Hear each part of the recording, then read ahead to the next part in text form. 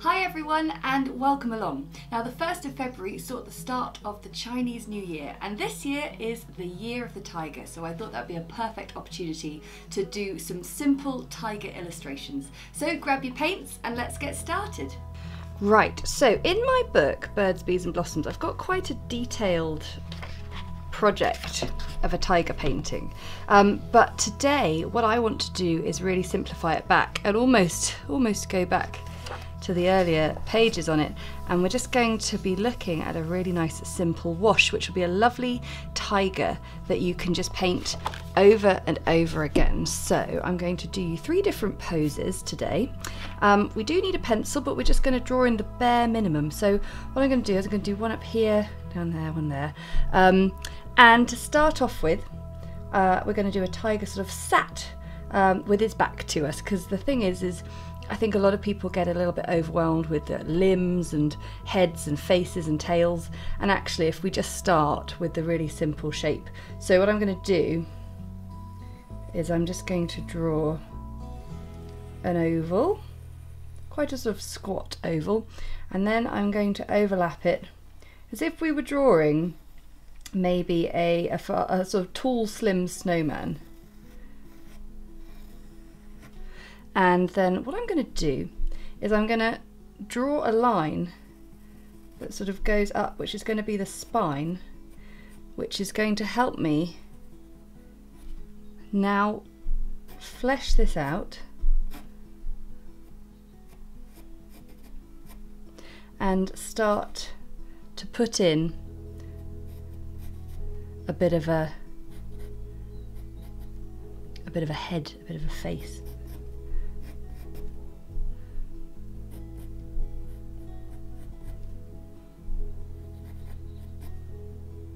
Going to have an ear that comes off that line, an ear there, we've got our nose,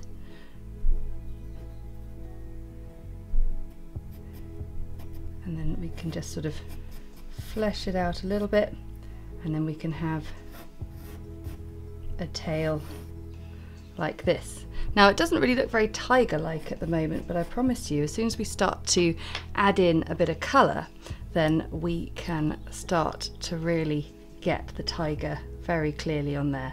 So we need some cadmium orange, but also cadmium red is a really fantastic addition to getting the tiger really beautifully glowing. So I'm just going to wake up those colours, and I also need to just lightly rub out this pencil, and then we can get going. So you can see I'm really just rubbing out the pencil so that it's just the bare minimum there. And I've got a size 4 brush, which seems like a really nice sort of a nice go between having enough of a large brush to do nice loose brush strokes, but also small enough with a nice fine point that we've got a nice amount of control. So I've just mixed some cadmium orange, cadmium red together to get a really nice beautiful colour. And what I'm going to do is I'm just going to paint with a nice wet colour down the side. And what I can do now is I can just sort of slightly angle the shapes a bit more, give it a little bit more detail. And I want to make sure that I keep the edges nice and colourful, but then I clean my brush off and come into the middle. So you can see I'm sort of moving a little bit away from my pencil shape, but that's what the pencil is for, it's just to sort of be a nice guide for us.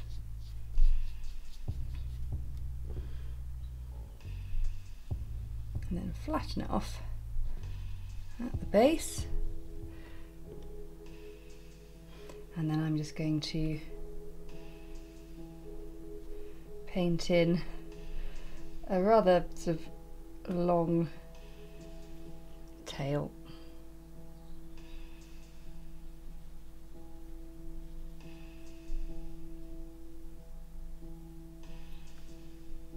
Just round that off.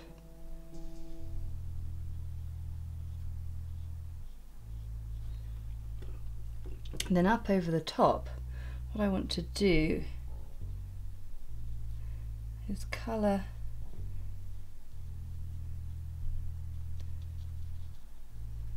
in around that ear and come down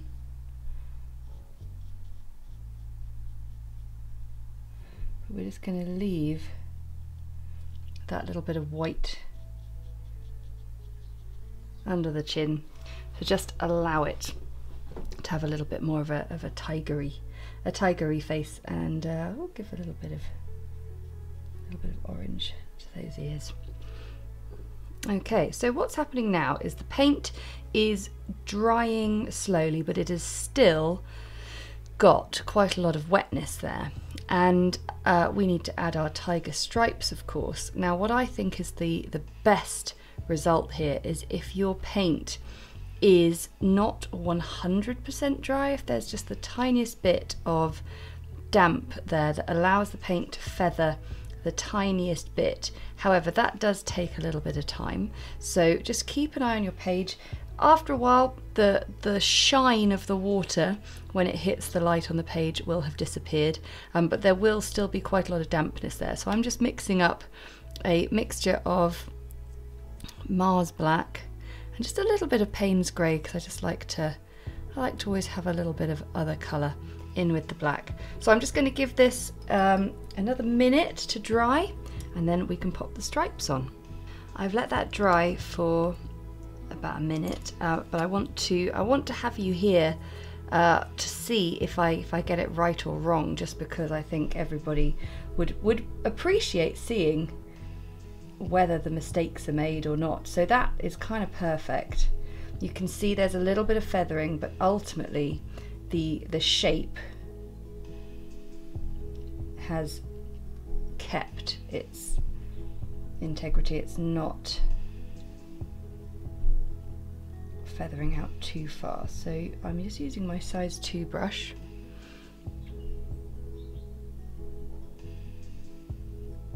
and I'm just putting in very simple black lines here, but down the spine, this is where it gets quite interesting. So that pencil line we drew is going to be really helpful. What I'm going to do is I'm going to paint in my stripes. Oh, that's lovely. So what I want is that just that slight sense of the furriness with that feathering. So it's going to sort of come up to the middle,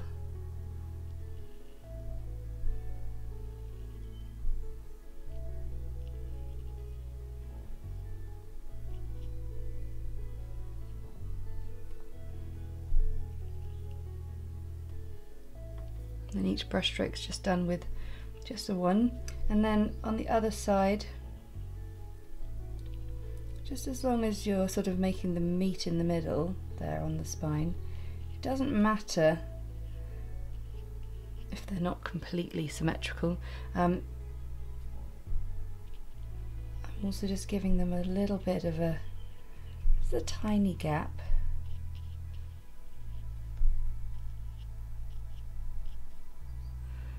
And then I will just add in a few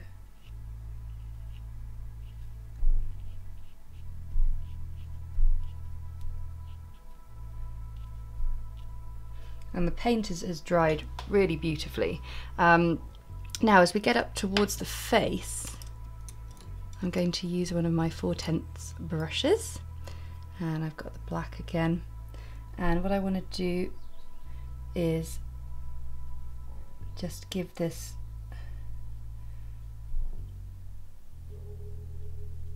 just a little bit of detail.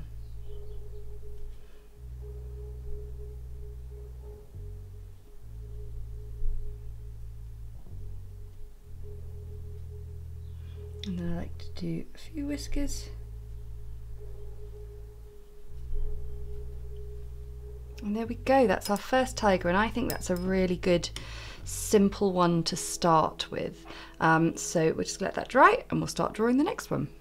So now we're going to try one that's a little bit similar to the tiger in my book, the detailed tiger in my book, in terms of the pose. So I start again with ovals. So this is the torso, and then we're gonna link to the back with a slightly smaller, but not a huge amount in it, other oval, and I'm just going to join the two like that. And then from those ovals I'm going to draw in some legs. So we are keeping it fairly simple. So I'm just going to have, so the chest comes up like that, the leg, and then we'll have the back leg coming forward, and a leg in the background going backwards. But you can see I use the oval to sort of shape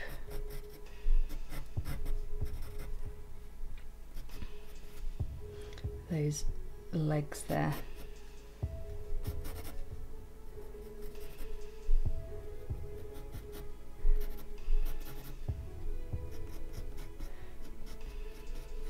The ginormous paws, and then let's have a tail.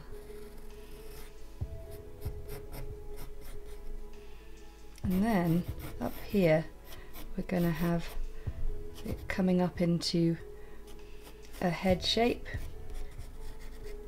I like to do a sort of, it's almost like a 1, 2, 3, 4, like a pentagon shape, the head. And we give some little ears. Quite a broad kind of nose. Some eyes, and the nose then joined by a little upside down Y, and that's all we're going to really have for the drawing. And then we're going to start painting it in, and like this one, suddenly it starts to come alive. So here's my rubber again, lightly rubbing out everything I've drawn, because also I want to slightly deviate from my drawing. Okay, let's go. So, got my orange again.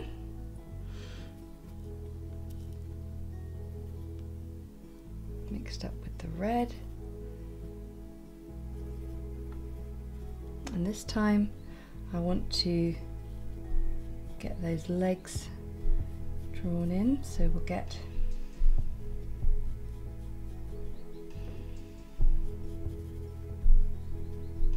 there we go.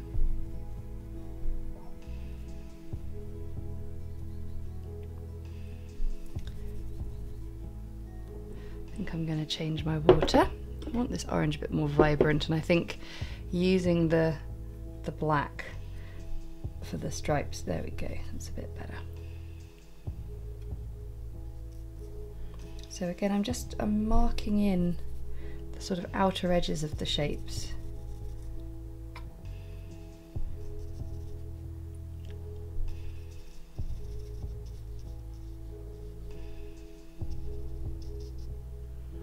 And even though it's loose and all fairly wet, what happens is it gradually dries. It means that whenever you paint in a new thing, like the back leg or the middle section of the torso, of the tummy, there will be just a slight dividing line between the two, which I'll show you what I mean in a second. I'll just get this bit of tiger in, so we've got a nice white chest there. Okay, so let's see. So we just get a slight sense of the difference. And then with the back leg there, I'm just going to paint in sort of the outer edges. And we're going to show that there's a bit of white on the inside of the legs. Remember, these are sort of simplified, slightly sort of, you know, cartoonish tigers, so we're not looking for anatomical correctness. However, we do want to get some sense of it actually being a little bit accurate. And then for the head, I think start with the nose. I like to leave a little bit of white around the eyes.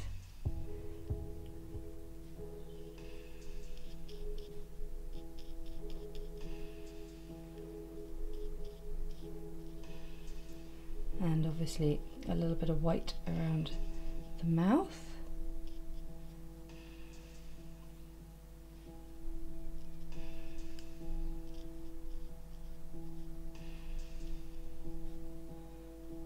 Okay, that's a good amount of orange, and then we just need to let that dry just a little bit, and then we can add in our black.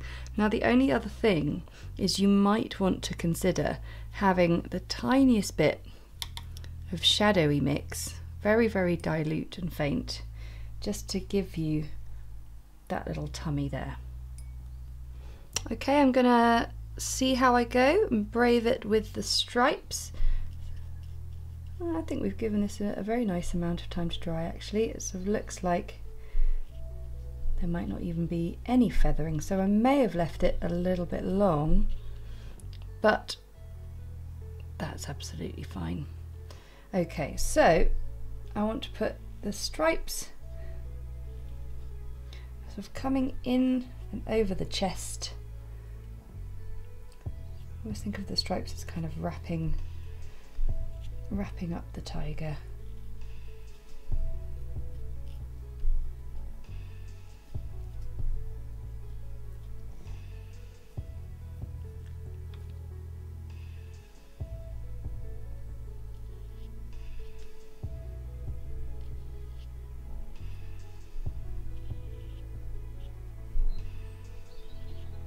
And even though this is a very simple sort of cartoonish drawing, things like making sure you think about how the stripes cover the roundness of the body makes all the difference.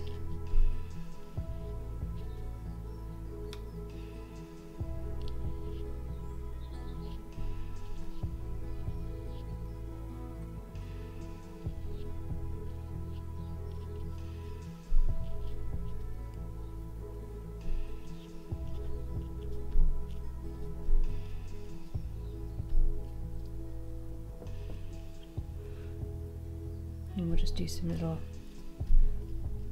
dabs on the front feet. And now I'm going to take my smaller brush as I move over to the face, because it feels like it needs a little bit more of a deft touch. So stripes on the face, really using the thin to thick to thin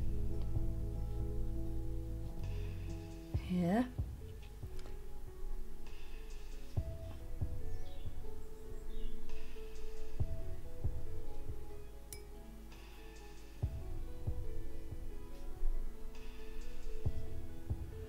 And then for the nose, I'm just going to sort of use the black there, two kind of brush strokes just to join in the middle, and then a bit of a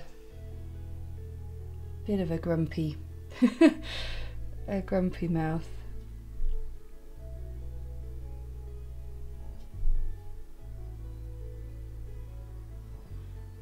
And then the eyes, get some lines just going down the side there.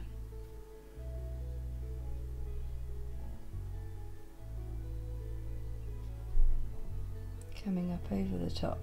Notice how even though I'm using my small brush, I'm not sort of using it very, I'm not using the finest tip, I'm still sort of squishing it all down. So I'm just creating these eyes by just sort of dabbing in the colour there.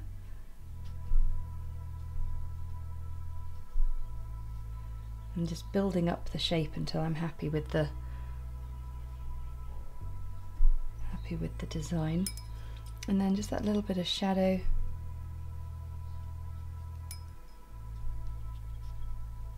under the chin there. And then maybe a few whiskers.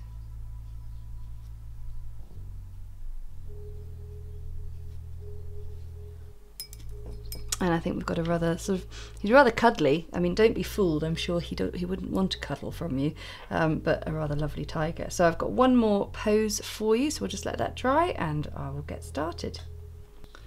This last one I think is my favourite because this is sort of how I feel like I've always seen tigers if I've ever been and seen them in a safari park or a zoo. So we're going to have a lounging tiger, and what I want to do is really get the sense of the sort of hip and the lounging shape. So we're going to have an oval that is then have another one here, and up comes the head. So we've got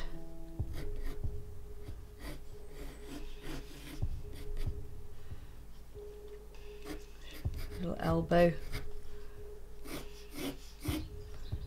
and then those legs, and then the tail lying off there. The head, well, it comes up there, and we've got the ears. Maybe the ears a little bit more up like that, yeah.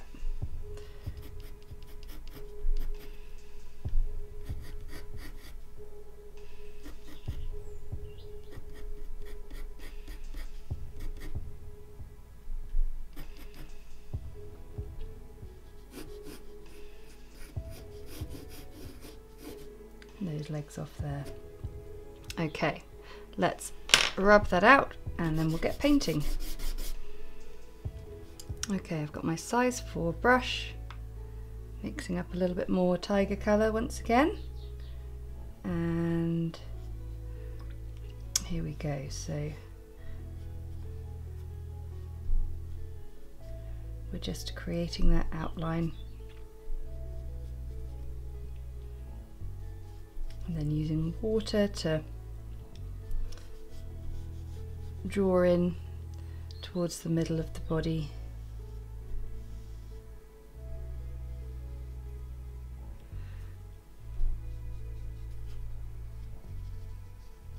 The other thing that you probably be interested to know is some of these tigers actually feature in my book Birds, Bees and Blossoms. You may not have noticed, but in the last chapter we have a whole section on how to make patterns, and I do a repeated tile pattern, and it just happens to be some simple tigers. And in the book we don't actually go into much detail because I've got the detailed tiger project in the front of the book, but these are the tigers that I painted for the tiled repeated pattern at the back. So if you've got Birds, Bees and Blossoms, go and have a look, and if you wanted to learn how to paint those simple tigers, well, you are looking at it. Okay, so up we come to the head, and just being careful to only give a little bit of the colour because we want a little bit of white.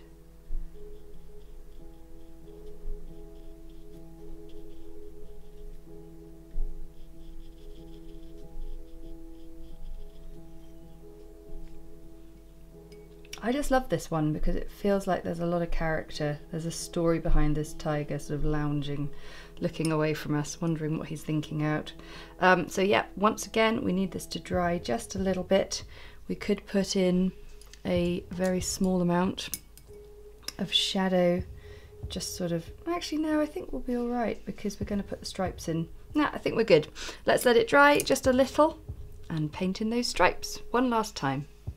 So I can see that this one is just ever so slightly damp, which I'm hoping will give us a gentle blend in some places. But essentially what we need to do, yeah, look at that, that's lovely. But it might be a bit much. You've got to be careful with these things. You can't sort of go in too far because then it's hard to retrieve it, but let's see. Oh, that's nice. So I'm making the central line, that spine, remember from the first one. Extremely useful. I mean, I think I'm playing a slightly dangerous game with how wet some of the paint is. But the other thing that's probably worth mentioning is, of course, when watercolour paint is wet and blends like this, it dries quite a lot lighter. So it means you could go back in afterwards and paint a little bit more on, which is maybe what we'll do. But I quite like that. Probably not all that helpful that I'm going, yeah, do this, don't do that, and then I'm like, oh, but it looks quite cool. But that's the way I teach, really. I really am keen for you to make your own discoveries with watercolour painting. I don't want there to be a one rule fits all, because I think there's something really cool about how the paint feathers out a bit. Okay, let's get a little bit closer up. We've got a little arm, a little leg.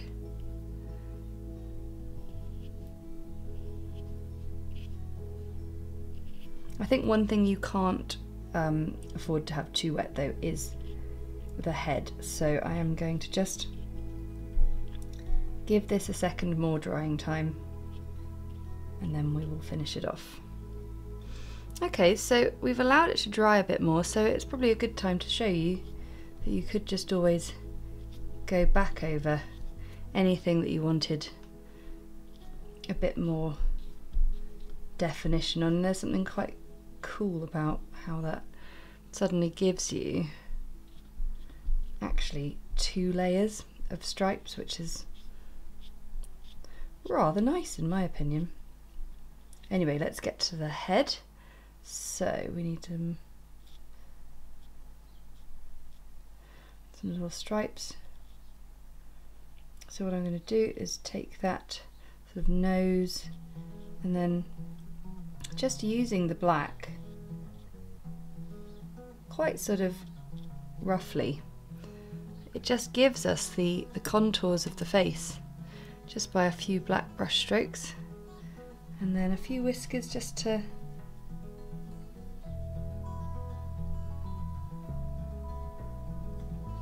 and there we go.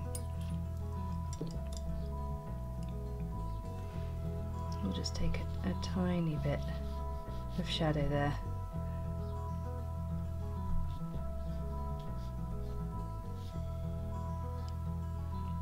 And there we have 3 simple loose watercolour tigers for you to paint and enjoy, and yeah, a very happy Chinese New Year.